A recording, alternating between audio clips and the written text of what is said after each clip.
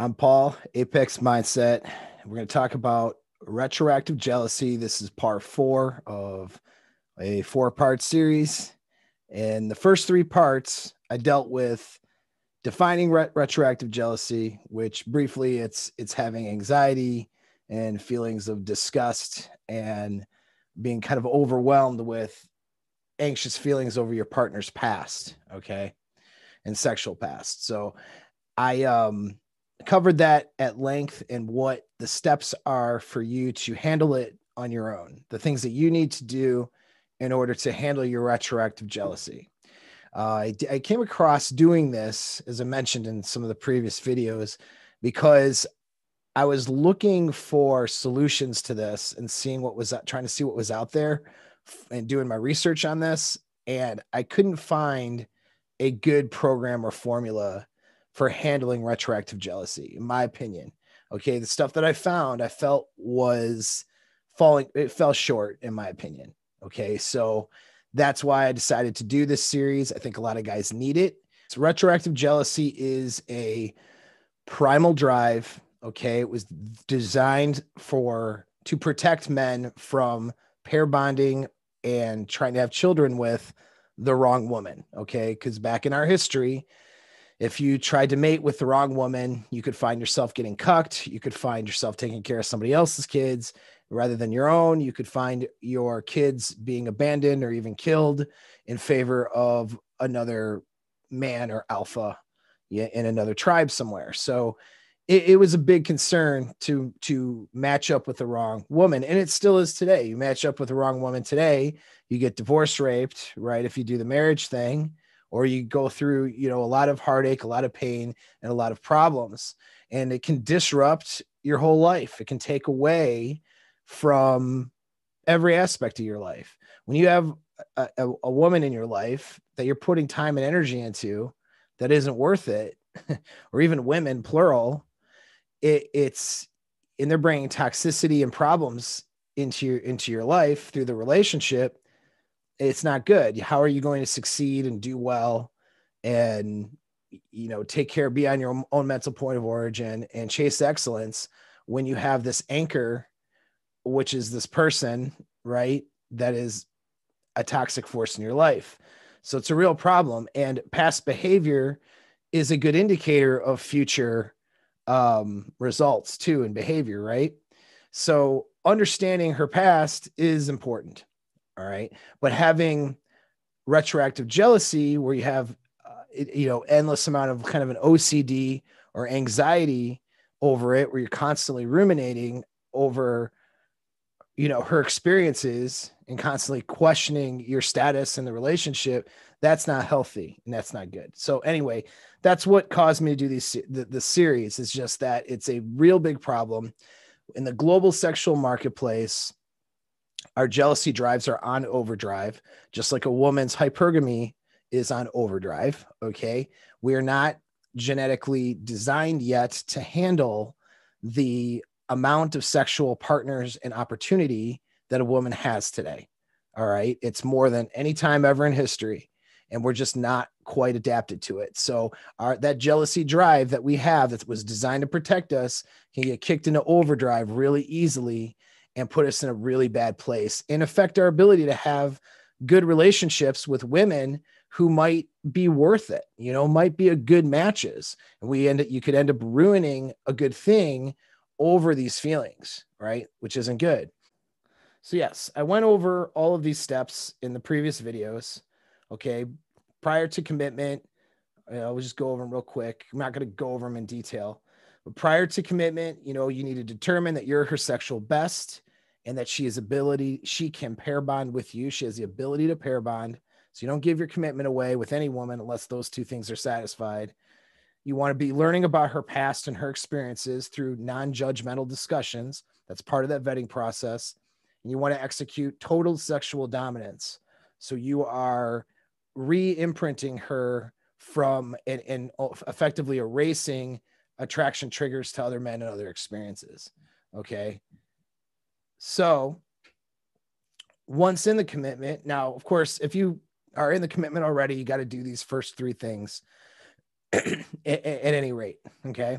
Now, once you're in the commitment and you still have these, you have these feelings of retroactive jealousy, you got to recognize, number one, that it's your problem to solve. And number two, you have to be resolved to end the relationship if one of these three things for before the commitment steps aren't satisfied. So if you find out later she can't pair bond, or you're not her sexual best, or that there's no way for you to execute, a complete re-imprinting through sexual dominance, right? Then you need to exit that relationship. All right. Knowing that you would do that is going to help you handle mentally these feelings of retroactive jealousy. Okay. Recognizing that her past is 100% her fault. She basically created a problem for you to solve is important. All right. So you're not, you need to put blame where it lies, but at the same time, you need to forgive her, even if she's not sorry, even if she doesn't care, you have to forgive her for it. All right. You have to forgive her for the things that she's done before she met you. All right. The way that she treated herself and all that stuff, you have to be able to forgive her. All right. So if you can't forgive her and accept the past, then you're just not going to have a good future. That's just the way it is. All right. Set your boundaries. Don't accept shaming, testing, or games around your jealousy. All right. Most of you guys, if you have retroactive jealousy, probably beat your partner up a little bit over her past, or maybe a lot bit. Okay. Make your amends. Okay. Correct the problem, and then forgive yourself and move on. If you're beating yourself up for the things you've done wrong constantly, that's not going to help. It's not going to help her, not going to help you. All right. Minimize the impact that your jealousy has on the relationship. It is not her job to solve your anxiety or solve your problem, even though she created the problem. Okay. Really. So you're not going to get her she's not going to do anything or say any kind of magic words that's going to make things better. All right. The more details you dig for, okay, to try to cure your anxiety, the worse things often get. So don't talk about it anymore. Don't bring it up. If something happens and that anxiety crops up, don't dump it and puke it all over her. Okay. You got to handle this on your own. All right. And the only exception would be things that are deal breakers. So if you come across some information or something happens that is way different than what you thought or realized, then you're going to want to, maybe address that. But other than that, stop talking about it. Stop bringing it up. This is something for you to handle now, because the more you bring it up, and I explained before, the more insecure you're going to seem, and the more problems you're going to create in that relationship. And then step 8 is meditate on forgiveness, acceptance, and talk to others you trust and respect. All right. And if you've satisfied all of these steps, most people won't need any kind of professional guidance or help. Most people, the retroactive jealousy will just sort of get less and less and eventually go away. Okay. But if you find that it's not going away, if you find that, you still keep circling back to it and you really want to get rid of it once and for all, then you got to book a consultation with me or possibly another professional that deals with this. Okay. I don't know of any. All right. I'm sure there are some good counselors out there, but I don't know who follows this formula and does it the right way. Okay. Now with professional guidance, what I do with clients, all right, I have you track your anxiety, the frequency, the thoughts, the emotion, beliefs, and the severity of it. Okay. So if you're having these anxious and bad retroactive jealousy thoughts, almost like OCD, you're going to start tracking them. When you track it, what it does is it makes you aware of the problem, makes you aware of how often this is happening. And when you're aware of it, it puts it in your level of conscious awareness. It allows you to start reducing, your mind will start reducing these events for you already. Okay. But I start somebody off with that. We also, as you're logging and tracking the anxiety, the thoughts you're having, the emotions, the beliefs behind them, and the frequency of all these things and the severity of it, we circle back and we go back through your thoughts, beliefs, and emotions. Oftentimes you're saddled with limiting beliefs, and we got to challenge those. Okay. You have limiting beliefs about yourself, about your partner, about the relationship. We have to challenge that stuff on a logical level. Things like hypnotherapy and transforming your unconscious mind often won't work if your belief system is shot, right? If your belief system is wrong and not suiting you, I can't do some other kind of, some kind of other meditation or affirmations or hypnotherapy. None of this stuff is really going to take if you don't logically have a correct belief system in place. So in consultation session, oftentimes if a guy is not over the retroactive jealousy from doing the previous steps mentioned, it's because he's got this anxiety, and there's probably some limiting beliefs that are there, some things that you might not even realize until you start tracking it and addressing it in session with me, that you have these thoughts and beliefs that you just the way you're thinking about it is putting you in this anxious place. And there's different ways of framing and thinking about it, so you're not going to see things quite the same way. Okay. So number 3 is reduce anxiety, frequency, and severity through reframing and time limits. So this is an activity that I'll have you do when the anxiety comes up. Now that you understand the frequency of it, now you'll put a time limit on allowing yourself to feel that way. And then you'll go back to what you were doing, you'll break the pattern and do something else.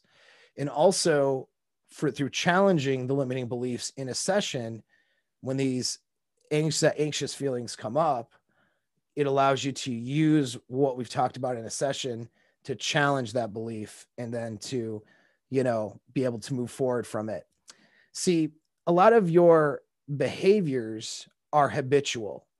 So if you're getting this repeat OCD, kind of obsessive compulsive anxiety over your partner's past and over, different things that you might be concerned about or insecure about even, you're practicing that pattern. So you're building a pattern of doing this. So we have to break the pattern and build new patterns. All right. So a lot of behaviors, thoughts, and emotions are built in with patterns. And so the first 3 steps here are designed to break and to recondition new patterns. Okay. Number 4, reprogram distress through EMDR. So EMDR is a processing technique that is used to help you overcome trauma or things that you are having trouble accepting, is really what it boils down to. So you're storing information in one part of your brain that signals danger, trauma, or something bad. And then you're reacting to those things to the outside world in a way that's not suiting you, not way that's not good for you. Okay. So you're seeing her past and her behaviors as a danger to you and to your relationship. And you're not in a place where you want to accept it. It's actually literally in a part of your brain. It's literally in a spot in your brain that says not to accept this and be okay with it, but to be basically fearful or angry or frustrated about it. And so you just kind of keep repeating that pattern because of where you've actually stored the information in your brain. So EMDR, what happens is we reprocess that information and it allows you to store it in a different part of your brain. Okay. Using bilateral stimulation of both hemispheres of the brain. So we use eye movement and visualization exercise in session to be able to do this. It's quite cool, actually. Then number 5, okay, evaluate alpha evidence. So apex alpha evidence. So, I'll have you circle back to the evidence that you have, objective evidence that demonstrates that you are in fact her best. So what happens is when you have all of these anxious thoughts and feelings and this retroactive jealousy comes up, a lot of times in that moment, you're not feeling like you're good enough for your partner, essentially. You're not feeling like you're her apex alpha. You're feeling like that other experience is a better experience than anything you've provided for her, or that other guys that she's had are better than you. And so when you can go back, you want to challenge those thoughts when they come up. See, beating this is sometimes like hitting it. You have to hit it with a hammer till it's dead. Okay. Because we're dealing with an instinct. And so we're going to have to bash this thing with a hammer and redirect that instinct a little bit. Okay. Or else it won't go away. All right. That's just why we have. So we have to attack it from a number of different fronts and just keep on smashing it until it's gone. All right. And so part of that, again, is you might have to, maybe those first text messages that you've had in the beginning of the relationship, for example, where she really was showing a lot of genuine desire right away. For example, stuff like that, things that are evidence that you're her apex. You may have screenshots, you may have a journal with it, and you're going to be circling back to that information a lot. Okay. Number 6 is in session. We'll do visualization techniques, hypnotherapy, guided meditation. I have something called impact affirmations, different techniques that will build in your unconscious mind and in your emotional centers a sense of empathy towards her. Also, emotional self-control with yourself when these feelings happen, and build that strong sense of that alpha self. Okay. So tapping into the alpha male that you are on the inside, and we're going to bring that stuff out through these different techniques in a session. And then inner game reconstruction, which is, all right, say through psychoanalytics, and you're going to reframe yourself basically. Okay. You may have limiting thoughts and beliefs about yourself, and we need to build up your seductive powers in the relationship through your inner game. All right. So there's outer game, meaning handling the actual, the actual communication techniques with a woman. And then there's your inner game, which is how your thoughts and feelings and emotions are on the inside of you, your internal frame. And so we're going to reconstruct and build that. Okay. We're going to build you into a new you, essentially, in session. So these are the things, because, all right, so back to number 7, though. If you build up yourself and you really embody that dominant alpha person that you are on the inside, then thoughts and concerns about her past are greatly diminished or minimized. You do that in conjunction with reprocessing that information in your brain and taking care of limiting beliefs. Your emotions and thoughts and beliefs will change about her past and about how you see her. Okay. And you just won't have those feelings anymore. It just won't crop up anymore. Okay. And it doesn't happen immediately. It takes usually a few sessions to get there, but under guidance, these are the steps that we generally will take, okay, to try to crush this and get rid of it. So that pretty much sums up everything. All right. Watch the first 3 videos and do the first, 3 steps before the commitment and 8 steps once in a commitment. If you're already in the commitment, whatever. And this should get rid of this retroactive jealousy thing for good. You should be fine. However, if you're not fine, then shoot me an email. Okay. Email will be in the description of the video, and we can schedule a session and we can work through it and you use these other techniques to get rid of it for good. You just don't want to be saddled with anxiety of your girl's past in a relationship. You just don't want to be saddled with that, period. You can't really be that alpha dominant guy holding frame in a relationship if you're constantly circling back to her past and having anxiety over it. It's just not something that you're going to be able to do. All right. And yeah, it may happen occasionally, right? It can happen to anybody occasionally. However, come back here, look at my face when I talk. But yeah, it can happen occasionally still, even, but we're talking when new things crop up, maybe once or twice a year kind of event. That's about where you should be at with this. You shouldn't have to deal with this retroactive jealousy any more than that. If you are, then there's a problem that needs to be fixed, right? That problem is with you and your alpha frame and the way that your brain is sort of processing this information. Okay. So, and holding on to this information, the way that you're behaviorally responding to your environment. We need to change those things fundamentally, which, You know, that's why we call the channel Apex Mindset, because we're dealing with this up here and your behaviors so you can show up and be that more alpha guy. Okay. Be that apex alpha in your circles and your social circles and, you know, with your chick. Right. So hopefully you guys enjoyed the series. Again, if you're struggling, if you need help, shoot me an email and we'll see what we can do about a consultation. And thanks again for the support. Take care.